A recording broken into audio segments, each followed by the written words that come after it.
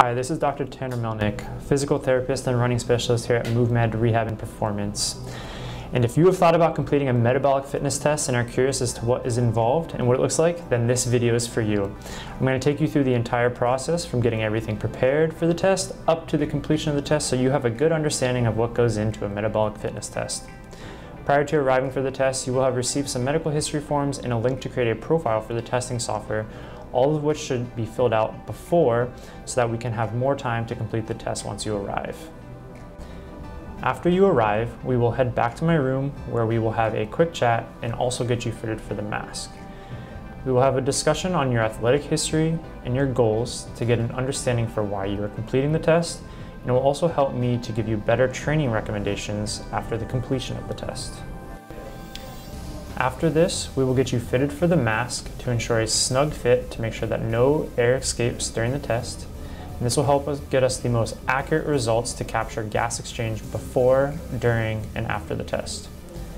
You will also put on a chest strap heart rate monitor to provide heart rate data during the test as well. And if you're a female, I'd recommend putting this under the sports bra, and for a male, it just has to go kind of at the bottom of the ribs. All right, next we're gonna head outside, and this is gonna allow us to calibrate the machine with ambient air before beginning the test.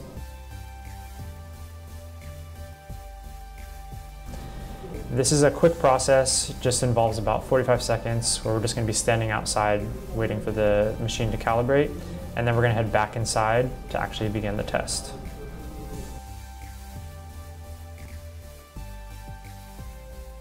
During the test, you'll be on the treadmill, and there's going to be a couple important things that you need to remember. So during the test, there's going to be absolutely no talking.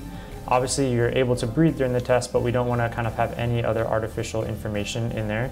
So there'll be no talking. And during this, I will refrain from asking you any questions that cannot be replied to with a simple thumbs up or thumbs down. The test will be completed in 3 distinct phases: the warm-up, the test phase, and the recovery phase. For the running test, the treadmill will be set up in the warm-up phase, which will consist of a 3-minute walking warm-up. After the walking warm-up is complete, the next phase will start at 4 miles per hour with a 2% incline. Every minute, the speed will be increased by myself at 0.8 miles per hour, so you can just focus on the running. The stopping point of the test is self-determined, in that when you feel you have reached max exertion, you end the test by either hitting the stop button on the treadmill, which will initiate a slowdown in the treadmill coming to a complete stop, or you can hold onto the handrail and jump onto the tracks on either side of the tread and then hit the stop button until it comes to a complete stop. Finally, after the recovery phase is over, the test will be considered complete and the mask will be carefully removed. At this point, you'll be free to grab a drink, some fresh air, a towel, whatever you need to do prior to us going over an initial review of the data.